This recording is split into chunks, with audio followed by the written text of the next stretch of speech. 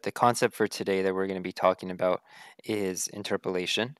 And this is basically showing your AI what to do in two separate scenarios and it figuring out to do in between those two scenarios, essentially. So I'll show you the first example of this, which is what most people will probably do. I'm in the demo environment right now, because I guess that's what most of you guys were used to over the past couple weeks. Um, so right now, I just randomly initialize an agent, doesn't know what to do, it doesn't really do anything useful. And then I'm going to show it what everyone usually shows it, which is to run towards the center. But I'm going to collect data in a way that's different than what you're probably used to. Um, and I'm doing this to intentionally show the concept of interpolation. Okay, so I'm going to hop into training over here. I'm going to put the opponent in the center. And so I'm going to start off at the end right here. And I'm just going to do that. I just collected data literally for like split second and I just moved to the right. And I'm going to go all the way to the left. I'm going to do the same, right? Um, so if I hop into inspect over here, you see that I only collected like 3 instances, right? So I was very, very like careful in terms of like only collecting like one specific move, right? I was at the edge and then I moved to the left. Then over here, I moved to the right and then I turned off data collection. Normally, what people would do is they would run all the way towards the center, right? And they'd start off at this end and they'd run all the way towards the center while they're collecting. To show it, basically, I want you to run all the way until this point. Now, I'm going to show you that we don't actually need to do that. And you're probably going to get mad at me and say, why didn't I show you this earlier? Because you could have been training more efficiently. But I often teach this stuff in steps. It's important for you to kind of collect the full data when you're starting, unless you actually know a lot of these tricks. So I'm just going to end training right here. And of course, I am going to intentionally overfit just to show you guys the point. We only care about our positioning, right? And for those who don't know what this feature is, if we hop down into our positioning over here, it's basically what tells your AI its X and Y positioning. So if I'm all the way on the left, it's going to be a -1. If I'm all the way on the right, the X is going to be +1. Okay? And so this is basically going to tell the AI when it's on the left side. I showed it to run a little bit to the right. When it's on the right side, i.e. when X is positive, I showed it to run a little bit to the left. Okay? So I'll hop back into configuration. We're only going to train on positioning because that's all we care about for now. I'm going to bump up epochs all the way. I'm going to turn down lambdas and bump up learning rate. Okay, because I intentionally want to overfit just to show you guys. I'm going to train over here, and you're going to see something happen.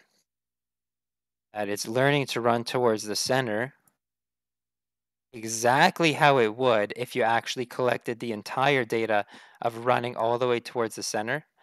But it learned that just by me showing it 2 little steps, one here and one here. Now you might be wondering, how the heck is this possible?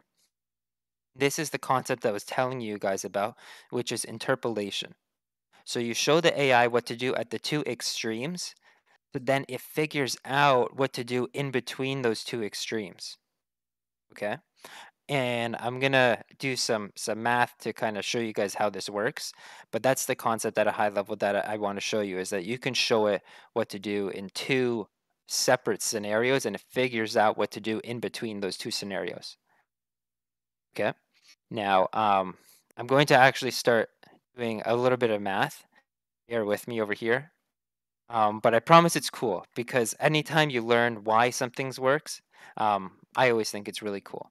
So I'm going to hop into auto draw over here, and you see I have these other tabs. I'm going to pop into them a bit later to show you guys some other different stuff. But let me um, let me just kind of like draw something over here for you guys. Actually, before I do that, one thing I want to explain is that, and I'll use a simplified example. Let's assume that we have one input, right, which is the X position. Okay.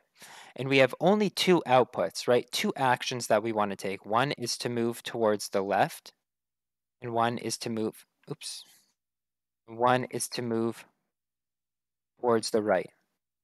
Okay.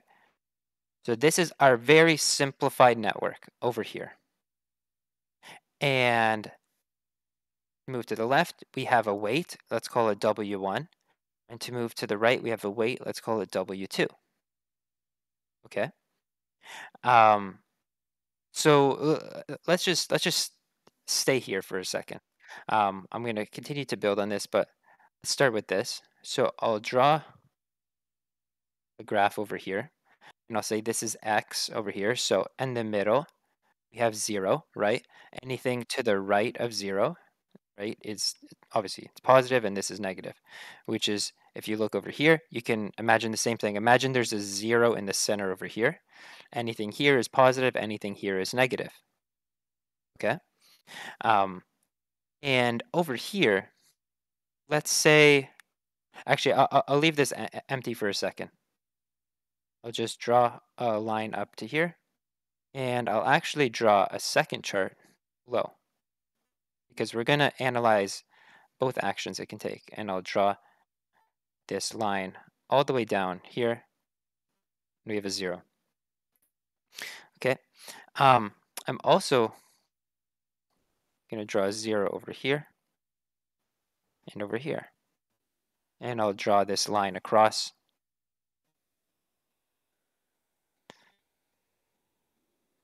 Now, this is not the y position. What this is going to be is this is going to be something that we call z, z1,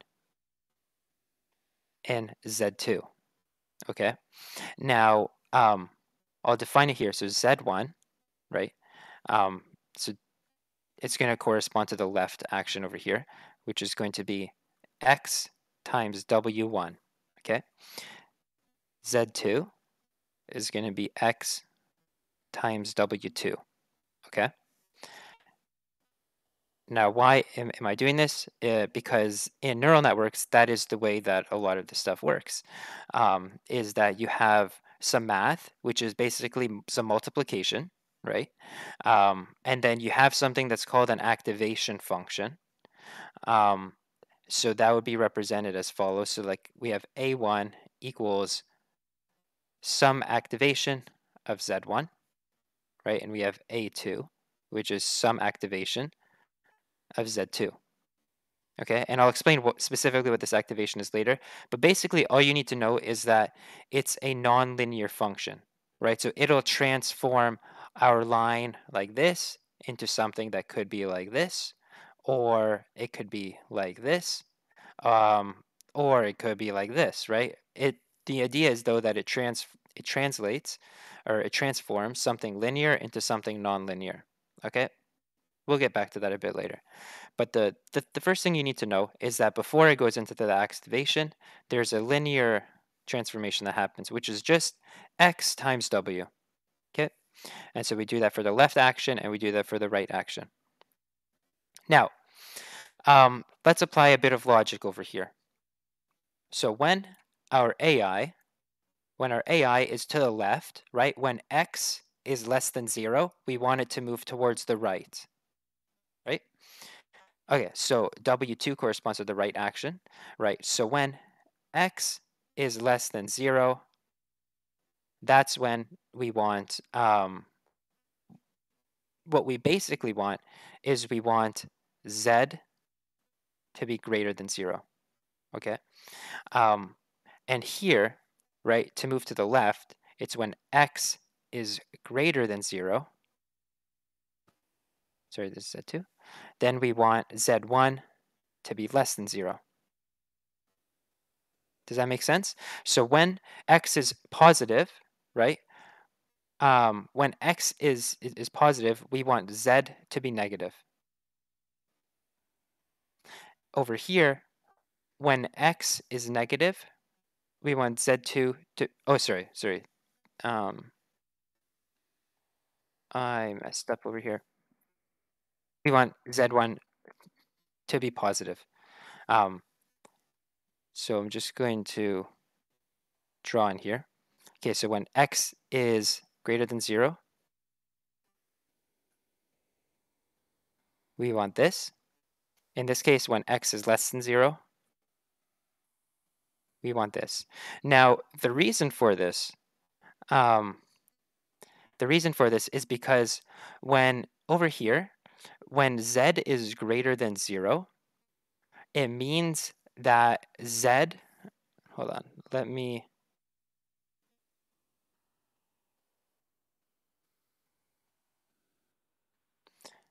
in this case,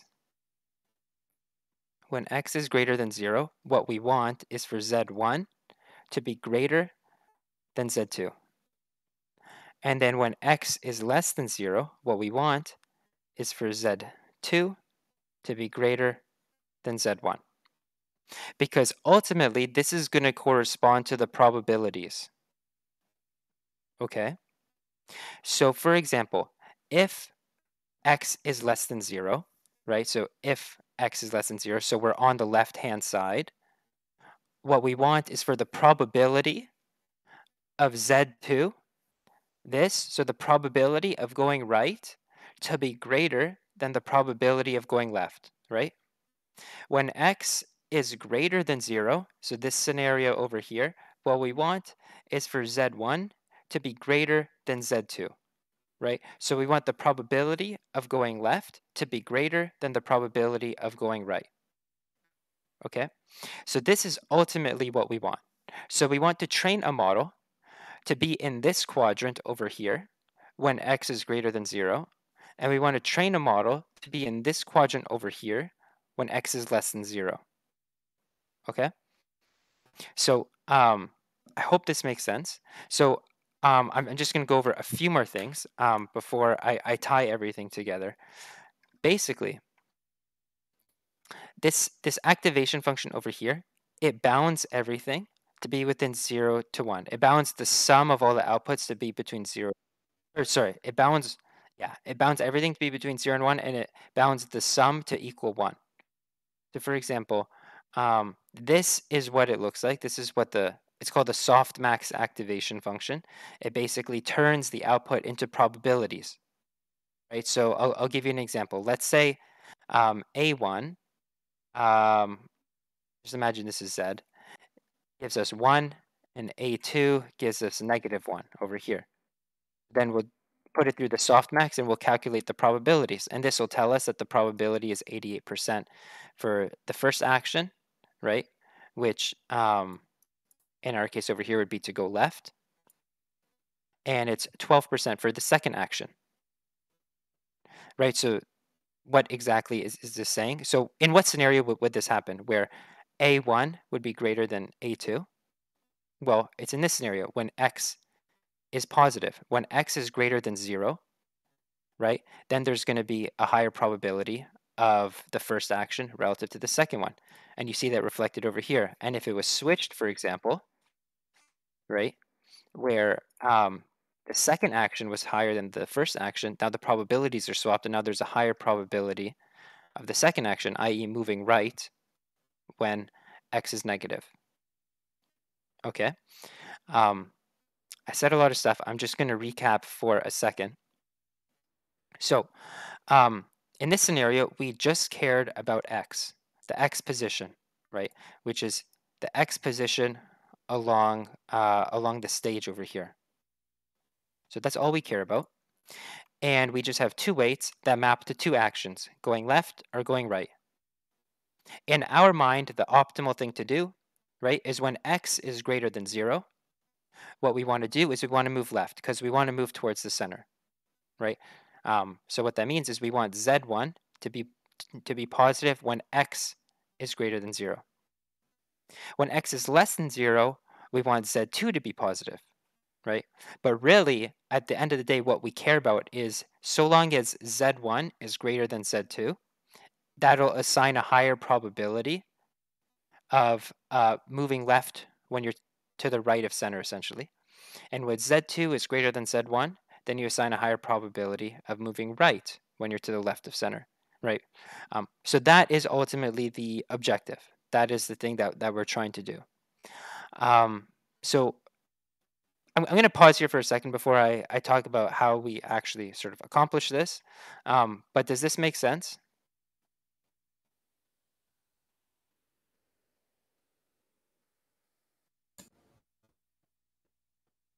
I think so in general.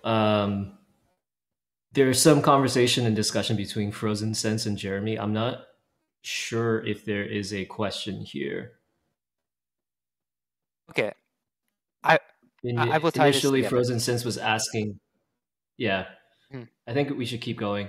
One question for you, just more on the when you your cursor. I'm not sure. Sometimes we can't see it. Sometimes we Hmm. can see it. Sometimes we can't see it. So when you're like hovering above the diagram on the whiteboard, um, yeah, it doesn't follow your cursor sometimes because we can't see it. So I'm not sure if there's a way to change that, but that was just like a note. Oh, hmm. Not sure how to change It's that, not if it's I'm not a being big honest. deal, but yeah, I know because I know you're probably hovering and circling your cursor around some things when you're explaining it, but it's okay. Can you Just yeah, see we what I'm can't doing really see. now? No, I think when it's outside of the whiteboard area, we can see it. But if it's inside the whiteboard, I can't see it. So like if you try to Okay, go to the top, yeah, now you see can now see I it. can see it. Here Yeah, you can't see it. yeah, that's right. Oh, okay, that'll make certain things more confusing. Okay, I'll I'll try and circle some stuff then. Hopefully, Yeah, hopefully that'll help. Okay, yeah. no problem, no problem. Thank you for that. Um, okay, cool. So let me tie this thing together for you guys. So what we're trying to learn with neural networks is these things called weights. So let's say we have W1 and W2 over here. Again, I'll just draw this line over here. Let's assume we started at 0, 0, right? Um, we know that essentially we want when x is negative, we want z2 to be positive. So what does that mean? It means it means that w2 has to be negative, right? Because a negative times a negative equals a positive, right? So if z2, sorry, that's atrocious. It looks like 2 2. Z2 needs to be greater than 0, then W2 needs to be greater than 0, right? Because we want this to be the case that whenever x is less than 0, this is going to be positive, right? So therefore, we need W2 to be, sorry, we need W2 to be less than 0, right? Because negative times a negative times a negative is going to equal a positive, okay? And then it's also the case that it's basically the inverse over here for Z1. So if Z1 needs to be greater than 0, um, sorry, this should be like when x is greater than 0, and this should also be when x is less than 0. Um, then we know that W1 needs to be greater than 0, right? Because this is positive, right? Positive times a positive gives you a positive. And we can obviously see that in this quadrant over here. Okay, so what does that mean? It means W2, right? Well, we know W2 needs to be less than 0. Okay, so this is W2. We know that it needs to be less than 0 over here. Okay, use another color. We also know that W1, this one over here, needs to be greater than 0, right here. So we know that the weights together need to lie within this quadrant, right? Where W2 is less than 0 and W1 is greater than 0. Okay, so now when we're actually learning, okay, we are going to move along a spectrum over here. Okay. Now, if we just start learning, we're going to start off over here and it just moves a little bit over here, right? What does that mean? If it just moves a little bit over here, it means that W1 and W2 have a very, very, call it like small slope, right? The slope is small in magnitude. So what does that look like? It probably looks like something like this, right? Where you're going to have something like, oops, something that crosses the center line like this, right? And then similarly up here, you can have something that crosses the center line that looks like this. Now, what does that look like in training? Well, I'll bump down the epochs a lot. Actually, that was too little, but basically something that looks like this, right? Where it's not as dramatic as we had before. It's still learning to interpolate, right? It's still learning to interpolate, but it's not nearly as dramatic. And what happens is the more that you train, the more you go along this curve, right? And the larger in magnitude the slopes get, and it goes from there to there to there. And now suddenly you have a very steep curve.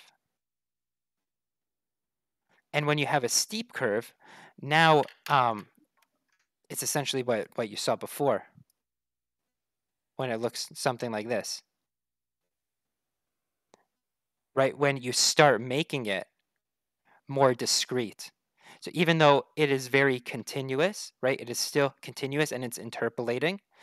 The more and more you train and the more steep this curve gets, right? The more that there is this almost like switch, right? Versus if you remember when I didn't train as much, it was a lot more continuous than this. Um, I hope this is making sense. But the two things I really wanted to emphasize here is one, this concept of interpolation. I only showed the AI what to do at the very ends, right? And because we're using a continuous function, right? We are multiplying this by some weight. What's happening is it's creating this like line essentially, and it's learning to do basically. Hold on, I realized that you guys cannot see my mouse, and it's learning basically when x is here, even though I only showed it what to do here, it knows what to do across this whole line, right? And that's exactly what you see, right? Is that not only does it learn to go right here, but it's learning across this whole line what to do. And as I get closer and closer to the center, right, now the probabilities start to even out. And why is that? Well, if you just look at this line over here, right, when you're very far, when you're very far from center, like let's say this point over here, and you draw that point on this line over here, there's a bigger delta between these two values compared to when you're closer to the center over here, right? Now there's a smaller delta. So if I go back into this softmax thing over here, and let's just say that we look at, for example, -3 compared to 3, right? When you're very far away, right? Look at the difference in probabilities, like almost 100%, like 99.7% versus zero point 0.3 and zero point 0.3. Now the probabilities start getting smaller, right? 64 to 35. And if I go to zero point 0.1, now it's 54 and 45. So this explains this concept of interpolation, right? Where when you're at the extreme, yeah, it's very strong that it's going to go towards the center. But as you get towards the center, the difference between this value and this value start to get smaller.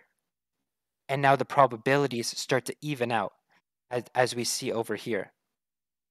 But the reason why I showed you the steeper slope, and as you continue training, is that the steeper the slope gets, now the delta gets larger.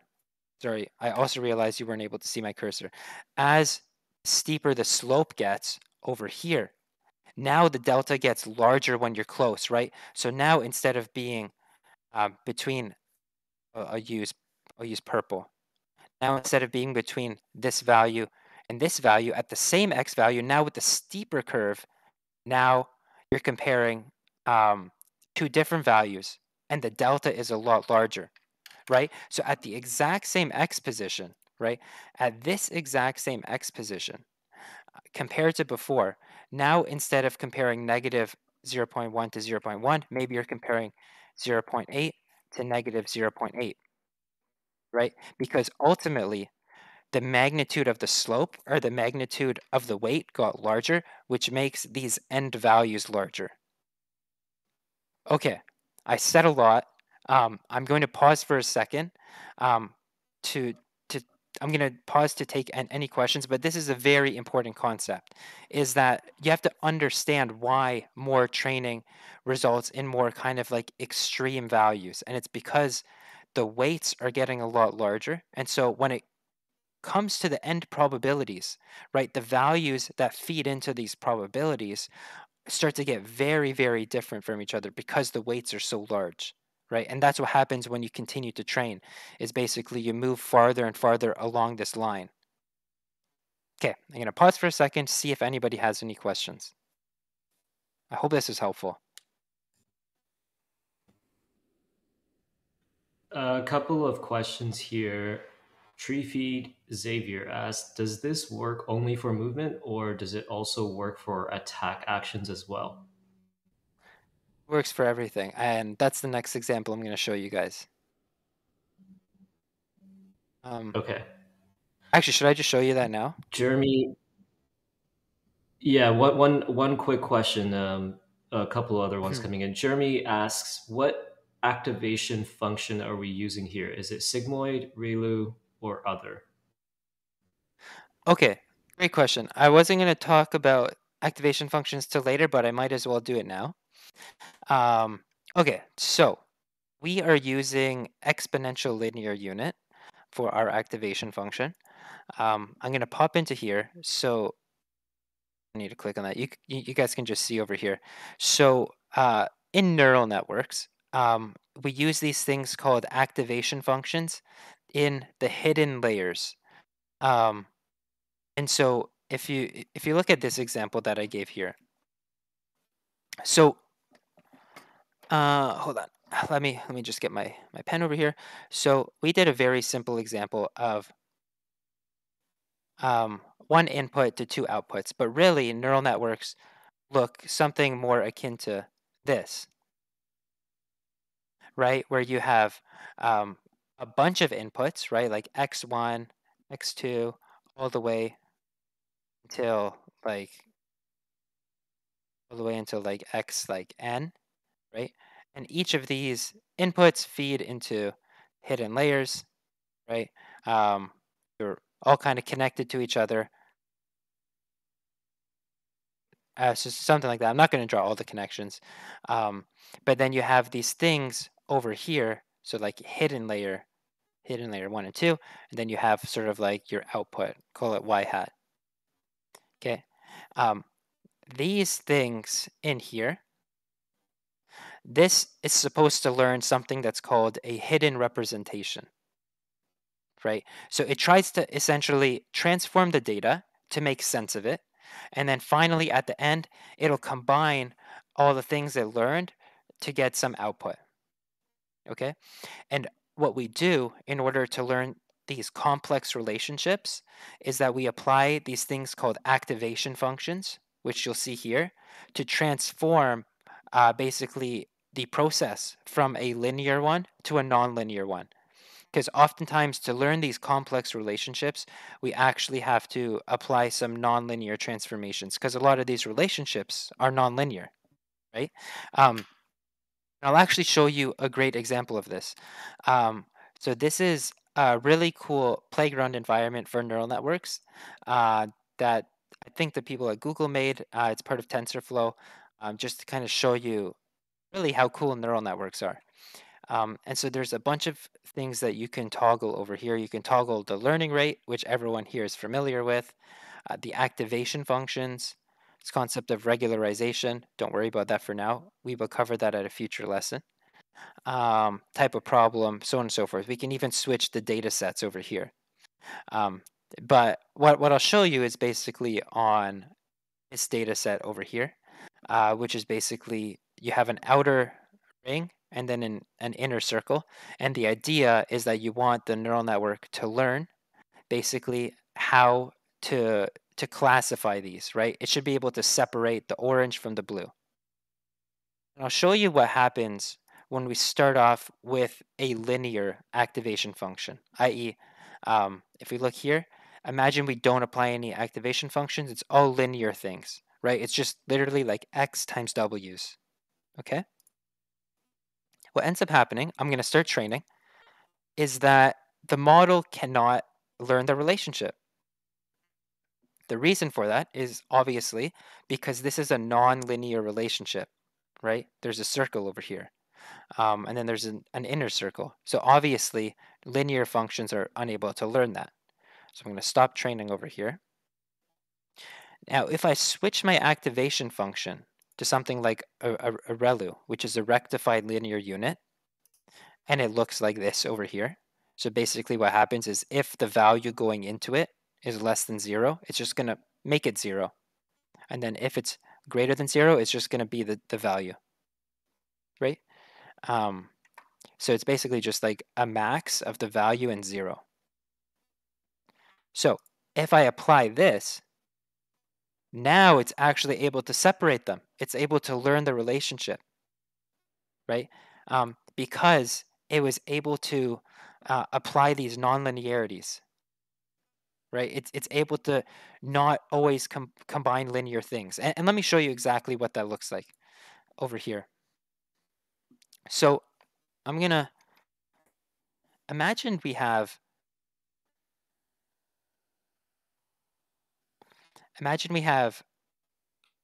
line A and line B, right?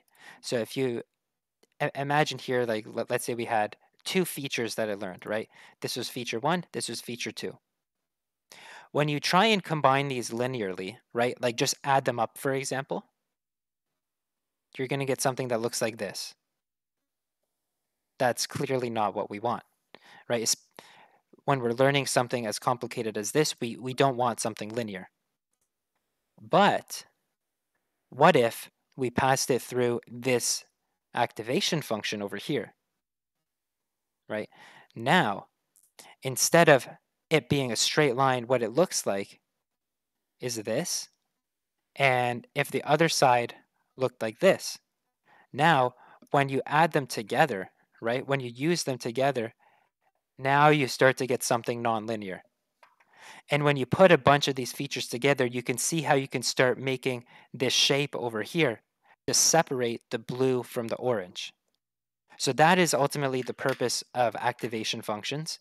Um, some of them are better than others, right? So for example, this sigmoid activation function, I'm going to start learning, and you see that it takes a little bit of time. It takes longer. On average, this one took about 250 to 300 epochs to learn what a ReLU learned within literally like 30 epochs.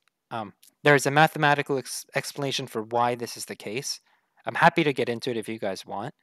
Um, but yeah, so this is kind of the purpose of activation functions. The specific one we are using is an exponential linear unit, which is similar to ReLU, except when the value is less than 0, it doesn't zero it out. It still has some negative value. I don't really want to get into why I chose this, but I'm happy to if you guys are interested. Okay, I went on for a while. I hope that answered the question. And by the way, I highly recommend you guys check out playground.tensorflow.org. It is very, very cool for getting an intuition for how this stuff works.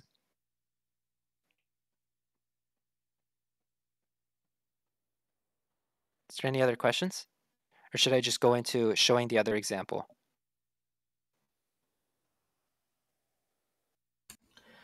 I think we can go into the other example. There was one small question by Inu Mai who said, How do you figure out how much to actually train when you're trying to apply interpolation?" Yeah, yeah. So that's a great question. I think this ultimately, I think this ultimately depends on what your goals are. right? For example, if you want something that's highly separable in terms of um, you want to assign very high probability of going right or going left until such a time you hit the center, and then over here you want very high probability of moving right, right? Then you're going to want to train a lot, right? For example, even this, I kind of maxed it out. What I would probably do is save it and then do another training session to reinforce it so that there's high separation along here. Now, not everyone wants high separation there, right? So if you don't, then you might want to train a little bit less, right? Maybe you don't want this slope, for example, that goes into the activation function to be so massive that it's going to cause large separation. Maybe you want something a little flatter, right? Maybe you want like almost like an unknown probability, like here, like almost like equal probability along most of the mid range, right? And then you want it to certainly go right over here, and then basically probabilities start even out within like the three quarters. It's ultimately up to you, right? If you don't want such like a heavy, I don't want to call it bias because it's not a bias, but if you don't want kind of like very, very, very large probabilities for a single action, then I would tend to train a little kind of less intense, if you know what I mean. But if you're very fine and you're like, no, in every single time that it's in this situation, I always want it to go to the left, then certainly I would train very, very intensely for that. But of course, you have to be careful that this doesn't override what it does in other states, right? Because that could sometimes happen when you just show it one thing and you really overfit to that one thing. What could happen is that it overrides what it does in a lot of other states. And of course, we're doing a lot of fundamental research to not make this happen. And our next patch is going to really help with this. But it is still a risk at the end of the day because of the fact that we're dealing with connectionist models, right? So, for example, sorry, I always forget you guys can't see my mouse. Because we're dealing with connectionist models, right? So like these like weights over here. So for example, let's say this weight over here, right, was very important to going back to the center of the stage, right? And then you do another training session um, to practice combat. And because of the natural course of things, when you're updating a neural network, you tend to update all the weights. You change this weight, right? So um, let's call it like W12 goes to W12 prime, right? So it changed, right? Because it changed, now the probability over here will change, right? Because that weight was very important in basically determining this probability, right? And so it's really hard to get around this. We're doing a lot of really cool research for figuring out which weights are most important, right? There's some like papers published, and we're kind of building on those papers internally to figure out what weights are most important for certain tasks, right? But even with that research, over time, you are going to override these weights because there's just no escaping it. Eventually, all weights are going to be important for some tasks, and if you want to change the neural network, you're going to have to change the weights.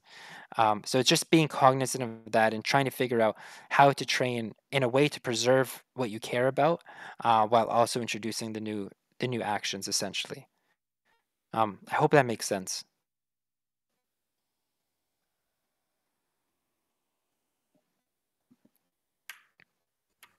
I'm taking silence as it does make sense. So I am going to show you guys basically how to train an action because someone asked about it.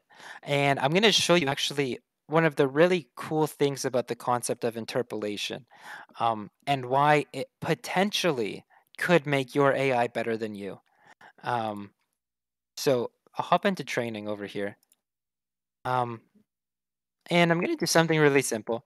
I just want to show my AI basically to do the down attack when you're above the opponent, and then do some up attacks when you're below it, right? So I'm just gonna do this, and that's it. I just collected data, just doing down attack when I was above it, and then when it was above me, I just did some up attacks. Just gonna end over here. Same thing as before. We're gonna bump up epochs We're just going to basically intentionally overfit just to show the point. And I'm only going to train on the angle to the opponent. Now, for those who are not sure what this is, basically, what we're doing is we are tracking where the opponent is relative to us, right? So if they are below us, then we're going to know that they're below us. And then if they are above us, then we're going to know that they're above us. And so that's the input that the AI is getting. And so it should alter its actions depending on this. Um, One thing I will note for those who are keen enough to observe is that there's a big discrepancy when you just move the opponent a little bit. It goes from 0 degrees to 360 degrees. This is a problem when using degrees, basically like a one-dimensional degree as an input. So obviously we account for that. We are cognizant of this. And so we use both the sine and cosine of the radian to preserve continuity of this, of the angle. If anyone's interested in this, hit me up afterwards. They'll share some great resources in terms of why this works. Um, Also, you can just feed these numbers into sine and cosine, and you can see that they work, that they preserve continuity. But yeah, that's essentially what we're focusing on over here. And I will train the model. And then let's see if it learned what we wanted it to. And it did. So you see here, I just showed it one example, right? It was hitting it when it was up, and then I was hitting it when it was down, and it learned what we showed it, right? It did the down attack when the enemy is below us, and it did the up attack when the enemy was above us. Um, Now you'll see that it's a really smooth transition in the probabilities, right? And it's because what's happening is the probabilities, right? There's interpolation happening over here, right? The probabilities are being interpolated. I only showed it this and this. So how can it learn the other stuff? It's because of what I showed you guys earlier, right? It's a connectionist model. Um, so it's not something discrete. So I think what some people think of when they think of AI is it's almost like a decision tree, right? Which is it's a separate type of machine learning model, but that's not what we're doing over here. So what some people might think of is they might think like you have this kind of like um, root node, and then there are these conditions, right? To execute, like go left if x is greater than 0, and then right if x is less than 0. That's not what's happening over here. We're not using a decision tree. We don't have these discrete rules. Rather, we use a bunch of math, which is just linear equations passed through some nonlinearities multiple times, right? Um, and that's what happens. And because of that, then you get this cool interpolation where I can only show it basically a couple things, and then it'll learn what to do in the in-between states. Of course, what it learns in the in-between states is not always what you want, but it sometimes could really like alleviate showing it what to do in every single possible scenario. Right now, you could just show it what to do in a few key scenarios, see how it interpolates. If it interpolates in a way that you do not like, then of course you can go back into training and show it what to do in that specific scenario. But this was an example of you kind of showing it what to do twice, and it learned how to interpolate into all these different states, which I think is really cool.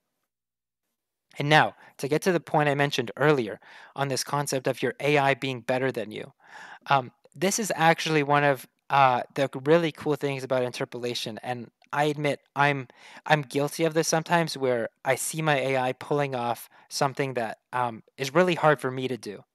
Um, and it's because of interpolation, because you don't have to time things perfectly. And I'll show you what I mean.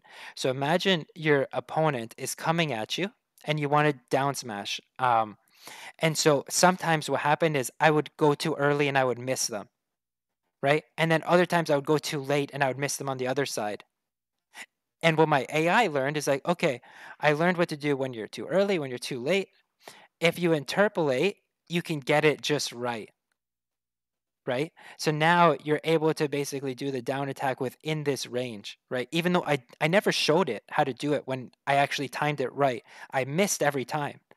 But sometimes I was early, sometimes I was late, but my AI interpolated and was able to actually time it correctly, which is very, very cool if you ask me.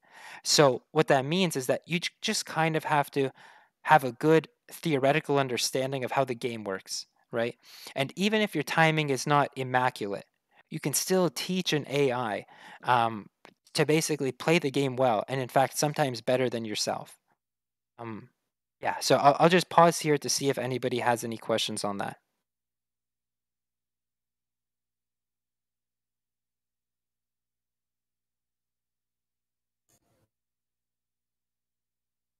Doesn't look like we have a question, but personally, I do have one if you don't mind. Yes, please. Yeah, since you're mentioning it, would it, let's say there's like two type of training set you can do. One set is like you do it like a down smash, you do it perfectly, like directly above the opponent, which is a Mhm. perfect training. Versus, like you mentioned, if I want to, you know, because the frame of attack is definitely larger, you don't have to be perfectly above them. If I'm Mhm. on the maximum range to the right side and the maximum range to the left side, and I train it on equal time on both sides, a down smash, would it theoretically train like a better outcome? Since like Ah, I'm covering more range in this sense, so it doesn't have to be directly above opponent for it to mm, do an effective down smash. that is a great question. So you're saying basically the opponent's here, you're here, you do a down smash, you're here, you do a down smash. Or maybe even closer, like maybe like a slightly on top of their head, but not directly above. Yeah, something like that. You would Like still this, right? connect. Yeah, you still connect, but like you don't have to be directly above. Yes, Absolutely, absolutely. I think that's actually preferred, right? Because you're covering more range of the different areas that you can hit, versus just this area. I think it's better to cover like this range than just here. However, I will note because everything is continuous, if you're able to time things perfectly, it's obviously great because then what you can do is you can try really training a lot, and you can make it almost like a discrete cutoff, even though I said things can't be discrete, but it can be like pseudo discrete, right? Where you imagine you make the slope really steep kind of around this area. And of course, the farther out you push it, right, you're still going to have almost like a little buffer because everything is continuous. So there is some transition from basically this to like if you were to do like going left, for example, right? It's not discrete. Um, so the larger range you create, ultimately, the more buffer you'll have because it's not.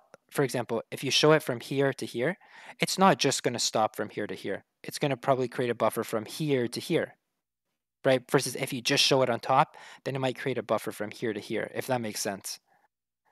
I hope I'm I making see. sense, but it's just because it's continuous and it needs the probability to transition, right? And so it's sometimes it might be a slow transition, like here, and sometimes it might be a really quick transition, depending on how you trained.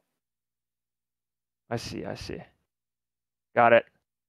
Cool. And I would assume the transition effect that you mentioned here tied to certain focus area, like angle to opponent, distance to opponent. But for something like action Mm. representation, it would be very discrete, right? So Yes, yes, yes. That is a great point. Um, that's an excellent point. Like for example, I'm sure if I do this and then this, you see that as soon as I kind of, oops, as soon as I switch this, now the probabilities just like discretely changed. Versus if I just move the opponent, it's a lot more continuous. The reason for that, like you mentioned, is because the inputs are discrete, right? In in this case, the X was continuous, right? But what, sorry, I always forget that you guys can't see my mouse. Um, I'll use the red. So in this case, actually green. In this case, x the x is continuous over here, right? It like goes along this whole line. But what happens if it was either this or this, right? Now it's a lot more discrete. You're not going to have that smooth transition.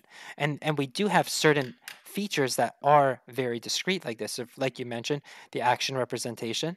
Another one is the direction, right? You see that direction is like a discrete transform of the probabilities, right? But of course, position change is different. Position change is more discrete. Um, yeah, I hope that makes sense. So yeah, this one, for example, is more continuous. And so you see sort of like the flex over here is a lot smoother um, than something like this. Yep, that's really good intuition. So thanks for that. Awesome. No problem. No problem. Great question. Anyone else have any questions? I know we're running up on time. I hope this wasn't too technical, but I really, really hope this makes sense for you guys. This is essentially what's happening. Is when you show it what to do in certain scenarios, it kind of makes. This is basically what happens when it alters the value of W. Is that it adjusts these slopes. And yeah, and the further and further, the more and more you train, the further and further it kind of gets away from the 0 mark, and the larger these get, which ultimately increase the appearance of something being discrete. Even though it's not actually discrete, it increases the appearance of it being discrete because the probabilities get so large, as you see over here. But yeah, if there's no other questions, yeah, I hope you guys enjoyed this as much as I did. And of course, if you have any questions, just drop them in Discord, and I'm happy to answer there. All right, thank you guys. Let's this will be posted on YouTube afterward. I know this time is a bit more technical. Definitely go check it out. And this would be on the quiz next week. So another chance for you to earn the 4,000 AP. So let's stay tuned to it. And afterward today we will have the artist contest, like the winner for the official fan art event. So looking forward to that as well. So thank you for Brendan for the lessons, and thank you for you guys supporting us. We'll see you guys again same time next week. Cheers. Yeah, thanks, guys. This is great. Yeah.